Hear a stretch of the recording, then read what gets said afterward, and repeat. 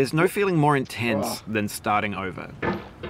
If you deleted your homework the day before it was due, as I have, or if you left your wallet at home and you have to go back after spending an hour in the commute.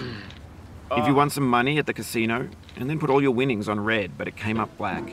If you got your best shirt dry cleaned before a wedding and then immediately dropped food on it. If you won an argument with a friend and then later discovered that they just returned to their original view. Starting over is harder than starting up. If you're not ready for that, like if you've already had a bad day, then what you're about to go through might be too much. Feel free to go away and come back. I'll be here.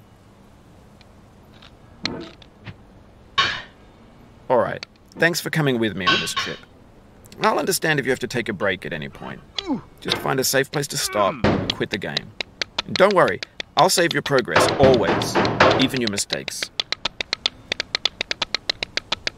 This game is a homage to a free game that came out in 2002, titled Sexy Hiking. The author of that game was Jazuo, a mysterious Czech designer who was known at the time as the father of B games.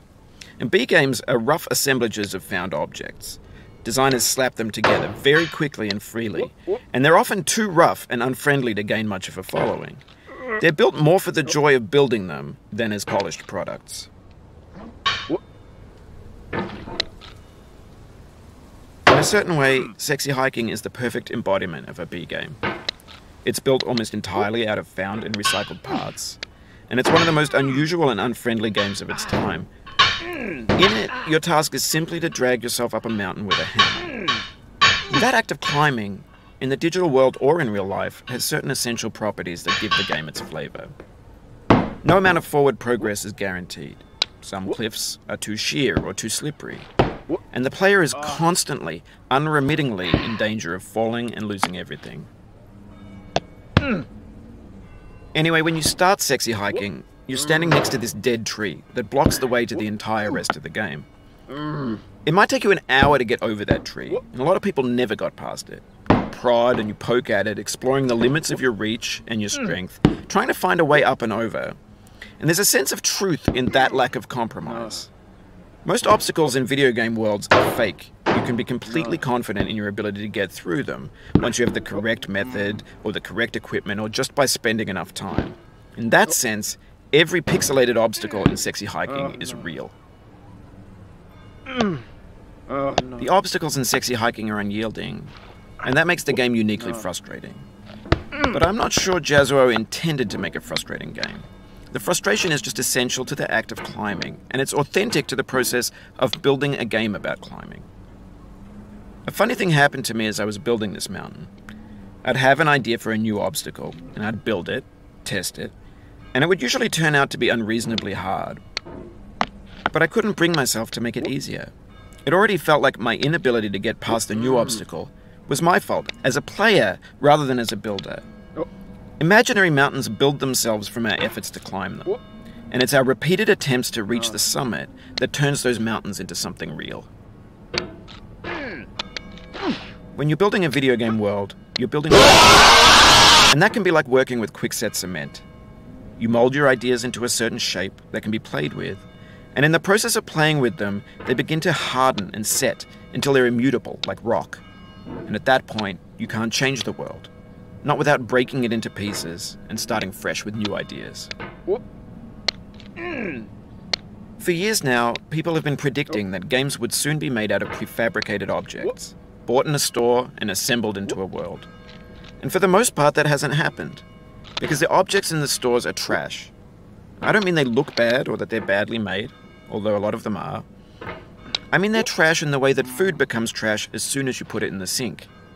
Things are made to be consumed and used in a certain context, and once the moment is gone, they transform into garbage. In the context of technology, those moments pass by in seconds.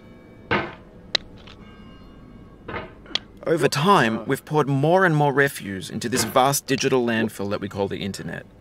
It now vastly outnumbers and outweighs the things that are fresh and untainted and unused. When everything around us is cultural trash, trash becomes the new medium, the lingua franca of the digital age. And you can build culture out of trash. But only trash culture. B games, B movies, B music, B philosophy. Maybe this is what digital culture is. A monstrous mountain of trash, the ash heap of creativity's fountain. A landfill with everything we ever thought of in it. Grand, infinite, and unsorted. There's 3D models of breakfast, Gen X's fanfic novels, scan magazines, green screen Shia LaBeouf, banned snuff scenes on LiveLeak. Facebook's got lifelike bots with unbranded adverts and candid shots of Kanye and Taylor Swift mashups, car crash epic failed GIFs, Russian dashcam vids, discussions of McRibs, discarded, forgotten, unrecycled, muddled, rotten, untitled. Everything's fresh for about 6 seconds, until some newer thing beckons, and we hit refresh. And there's years of persevering, disappearing into the pile, out of style, out of sight. In this context, it's tempting to make friendly content that's gentle, that lets you churn through it but not earn it. Why make something demanding if it just gets piled up in the landfill, filed in with the bland things? When games were new, they wanted a lot from you. Daunting you, taunting you, resetting and delaying you. Players played stoically. Now everyone's turned off by that. They want to burn through it quickly, a quick fix for the fickle, some tricks for the clicks of the feckless. But that's not you, you're an acrobat. You could swallow a baseball bat. Now I know, most likely you're watching this on YouTube or Twitch, while some dude with 10 million views does it for you, like a baby bird being fed chewed up food. That's culture too.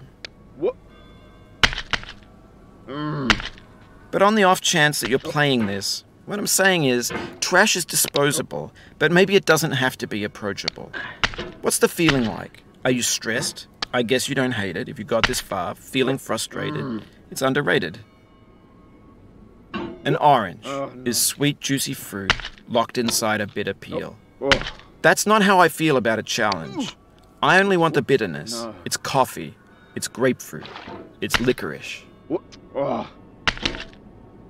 It feels like we're closer now. Composer and climber, designer and user. You could have refused, but you didn't. There was something in you that was hidden, that chose to continue. It means a lot to me that you've come this far, endured this much. Every wisecrack, every insensitivity, every setback you've forgiven me is a kingly gift that you've given me. We have the same taste, you and I. It's not ambition. It's ambition's opposite. An obdurate mission to taste defeat. You'll feel bad if you win, so I put this snake in for you.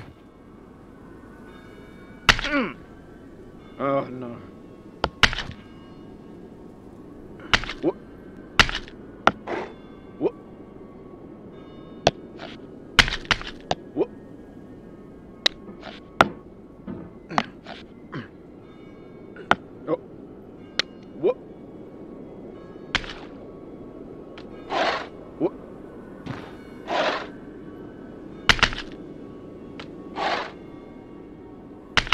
Have you thought about who you are in this? Are you the man in the pot, Diogenes? Are you his hand? Are you the top of his hammer? I think not. Where your hand moves, the hammer may not follow, nor the man, nor the man's hand. And this here is will, his intent, the embodied resolve in his uphill ascent. Now, you've conquered the ice cliff, the platforms, the church, and the rectory, the living room and the factory, the playground, the construction site, the granite rocks, and the lakeside. You've learned to hike. There's no way left to go but up, and in a moment I'll shut up. But let me say, I'm glad you came. I dedicate this game to you, the one who came this far. I give it to you with all my love.